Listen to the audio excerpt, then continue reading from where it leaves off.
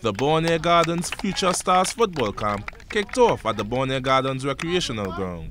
The event, which is a collaborative initiative between Branford Foundation and the Member of Parliament for Arouca Maloney, Camile Regis, targets children aged 10 to 16 with the aim of enhancing their football skills through footwork exercises, skills and ball techniques, personal development sessions, plus team and sportsmanship exercises, to name a few.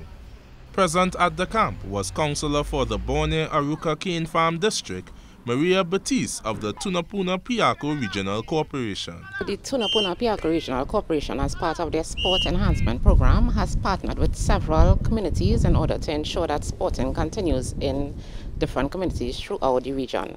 So this is the first of such initiatives. We have partnered with the Bonnier Gardens Future Stars Football Camp in partnership with the Member of Parliament for the area, Mrs. Camile Regis, and the Branford Foundation, in order to ensure that these children are able to spend 2 weeks on the field.